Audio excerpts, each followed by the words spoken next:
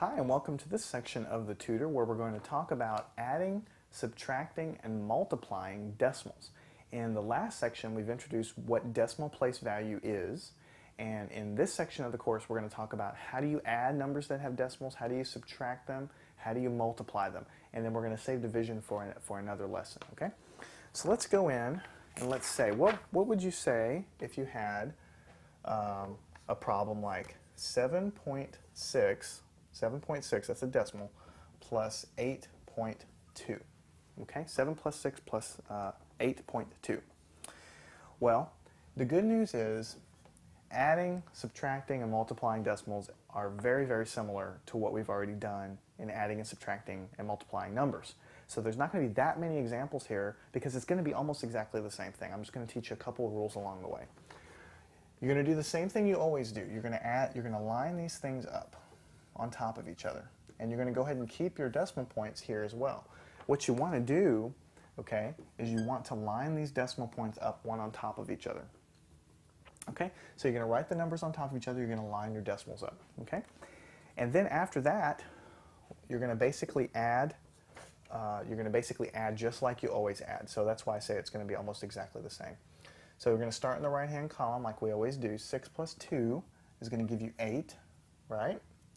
And 8 plus 7 is going to give you 15. So you put 15, okay? So you have 8 and you have this 15. Now, the only thing you have to realize with decimals is when you add them, you line the decimal up, and all you do is you take that decimal and you drag it right down, okay? So the answer is 15.8.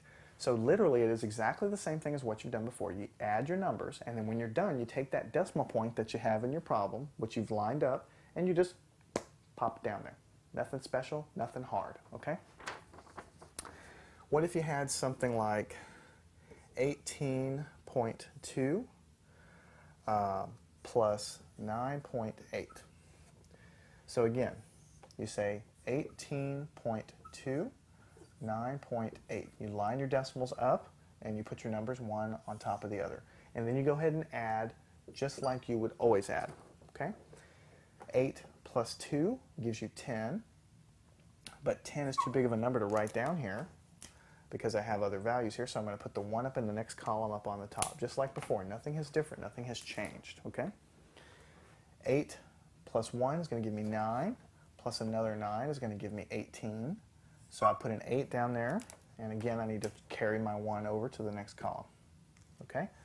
Like this. And then finally, 1 plus 1 gives me 2, okay?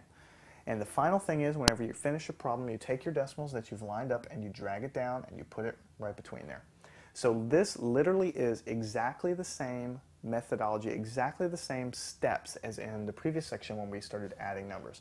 Start in the right column, carry as you need to. Here we had 1 plus 8 plus 9 gave us 18. We had to carry a 1, and then we write our final number down. And when we're done, we take the decimal and we pop it down there, and we don't do anything differently. So 28.0 is going to be the answer, okay? Just going to do a couple more here with addition and subtraction because it really is so similar. What if you have 13.4 minus 11.2? So you're going to do the same thing that you always do. You're going to write the big number on the top and the smaller number underneath it, and you're going to line these decimal points up one underneath the other, okay? And then you're going to subtract.